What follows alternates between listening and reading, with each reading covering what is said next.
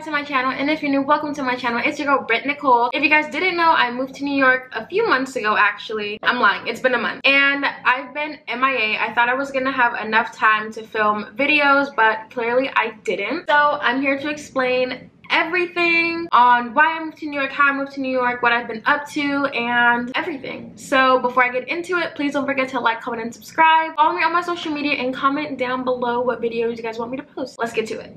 If you guys didn't see my previous videos where I posted my apartment tour and my back to school haul, go ahead and click the link in my bio. I'm sounding really unsure right now because I'm not smart at the moment.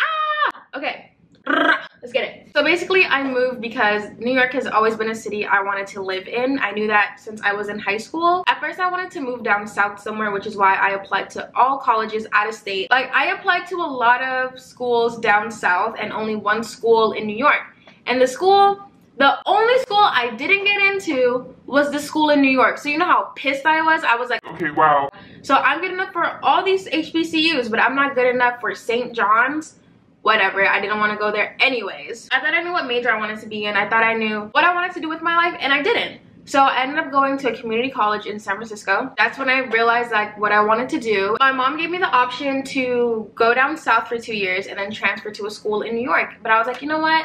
That costs a lot of money and I'm not with that. So City College in San Francisco is free for residents. So I ended up moving to the city to have a city address for a year. So for the second year of city, I moved back home and to save money so I can move here. So I stayed here for, actually, was it even a whole year? I think it was like a semester that I stayed here, or that I moved back home.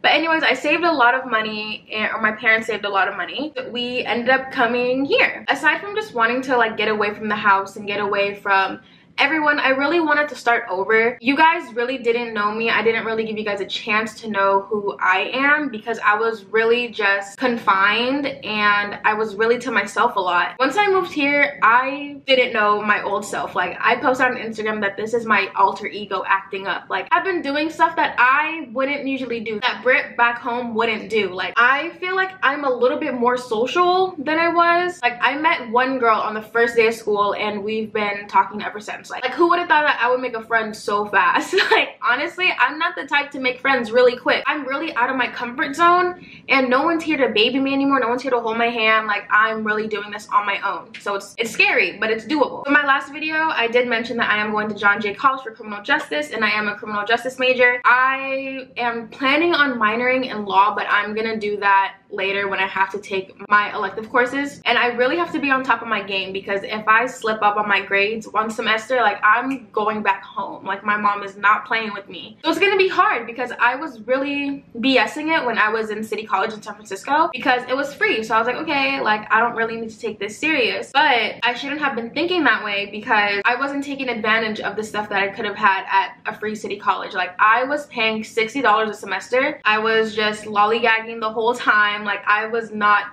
taking anything seriously. But I mean, I did enough to get into John Jay, so thank you, peace. I'm out.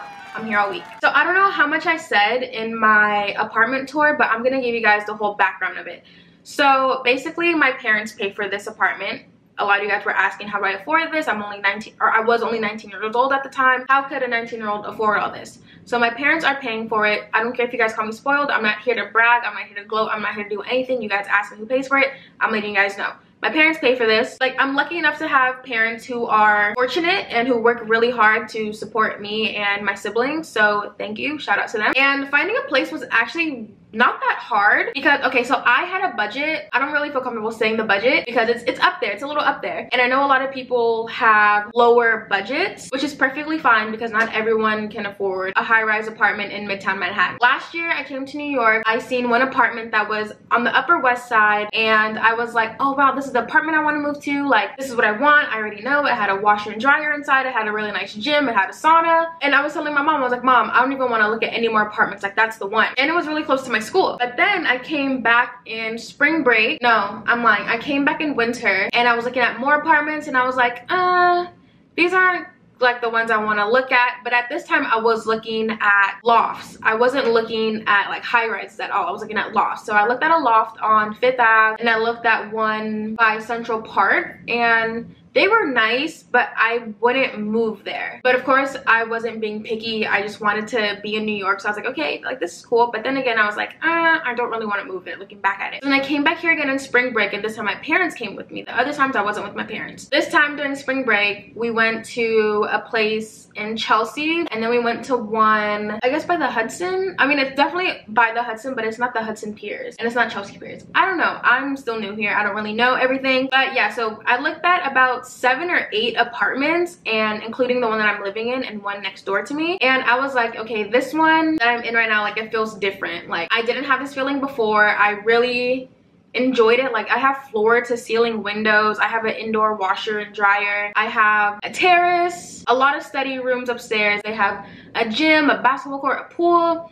And I was like, hey, you know what, this is definitely the one that I want to get. So that's how I got the apartment and how I'm paying for the apartment. And if you guys didn't know, I did go to the New York Film Academy, aka NYFA, and I did the 4-week filmmaking program. It was interesting. So if you guys don't want to hear about NYFA, then please skip ahead. I put the mark in the description below. But I'm going to talk about NYFA. I mean, I just wish that there was more time spent outside of class. So how your schedule is for the 4 weeks, like everyone has the same 4 weeks. Like even if you're in the 8-week program, you're doing the same stuff as the 4 weeks, but you aren't in the same classes. So my class only had 11 or 10 people in it because that's how many people were doing the 4-week program. Each week you get into different groups. The teacher assigns you to a different group, and you're gonna make 3 films. Was it 3 films that we made? 3 or 4 films. I completely forgot. I don't know how I forgot. But so the first film, I don't want to say what films they were because I don't know if they're gonna be changing it each workshop. We had class from 9 a.m. to 6:30 p.m. and we only had a 30-minute lunch, which was okay. Like we didn't really need that much time for lunch,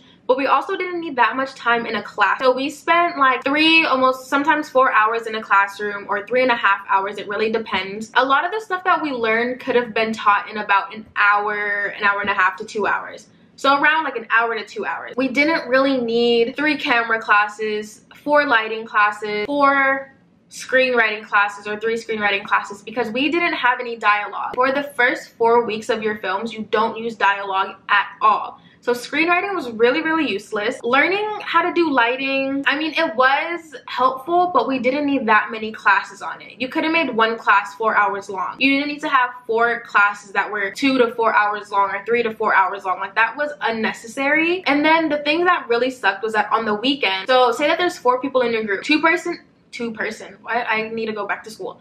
2 people film their scenes on Saturday. 2 people do their scenes on Sunday. Each person has 4 hours to shoot. First person starts at 9, ends at 1.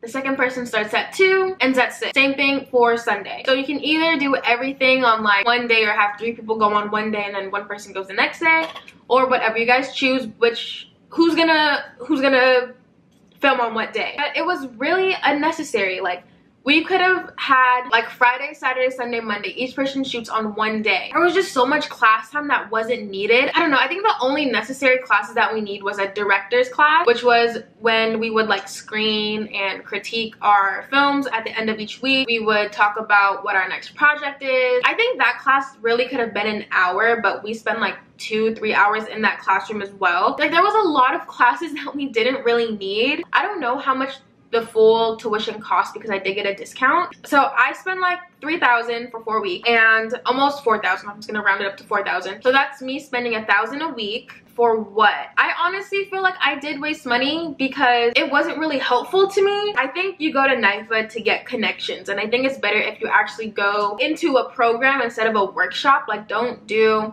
a 4-week to 8-week program. Definitely try to get a certificate from there and like actually graduate, because I feel like that's how you'll actually get exposure and you'll get more connections and you'll actually work hands-on. Like we use Canons. We didn't have like a little monitor or anything. We used Canons. It just wasn't what I expected.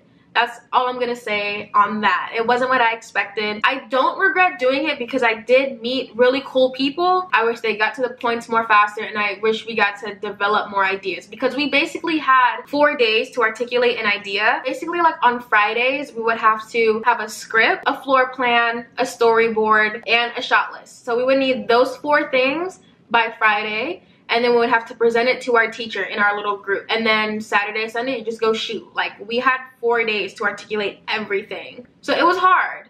It was really, really hard. And on top of that, you had to go scout out locations on your own or with like a friend or whatever. So a lot of people, it was hard to find locations. A lot of people stayed like around the school area since that was really close. It just wasn't what I expected. Now onto meeting new people. Meeting people is kind of hard in New York, especially if you don't do anything. I feel like if I didn't go to NYFA, I wouldn't have met the people that I did. It's not like I hang out with them every day, but we do talk, we do communicate, we follow each other on social media. Like I said, I don't regret going to NYFA, but I do. But meeting people, it's hard. I did meet someone that I'm not gonna get into now. If you guys know, like my past relationship, yeah, past relationship, it's past tense. We're not together anymore. That's all I'm gonna say on that. Yeah, I met someone, like it's cool or whatever. I don't know what else I'm gonna say on meeting new people, but if you don't have a job, I think it will be harder to meet someone, or if you're not going to school. Like if you're just moving here, you really need to be going to a coffee shop and seeing if someone is there every day and just start talking to them, because it'll get hard. It's not inevitable. So I just want to end off with this. Like, the main thing I love about New York is that there's literally always something to do. I've been so happy ever since I moved here. I don't think I would be like this if I stayed home in California, in San Francisco. Like I'm just really happy. I seen Chance the Rapper the other day for free. Shiggy came out and the baby came out. There's free kayaking every Tuesday through Thursday from 5:30 to 7:30. If you guys live in New York, please go to Chelsea Piers, Pier 25 from 5:30 to 7. There's free kayaking, and it's up until like mid-November. It's up until mid-September, I think. It's sometime in September. It's so fun. Like, I never thought I would be kayaking in the Hudson River. And there's like free concerts you can go to. There's Shakespeare in the park. It's so beautiful out here. I really love it. And I'm really excited that I moved here. And I just want to say, like, if you guys are going out to college, or if you guys are moving, if you guys want to move to New York, I would say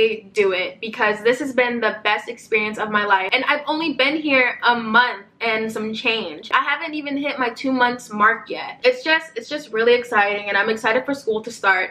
But I do want to say this. There are a lot of people that I know who moved out of state for college, or who moved to an out of city college and moved back home because they thought they couldn't do it. Now, I'm not saying that moving out is for everyone, but if you think you can do it, if you think you can handle it, if you think you can handle being scared sometimes and very paranoid, then I would say do it, because I'm a very paranoid and cautious person, but I love it out here. It just fits me so well. So that's all that I have to say on New York. This is my whole update. I hope I informed you guys a lot, and I hope that you guys get where I've been coming from. So that is the end of this video. I hope you guys enjoy it. I will be making some college vlogs. Let me know what you guys want to see from that. And yeah, follow me on my socials, and I will see you guys the next time I post. Peace.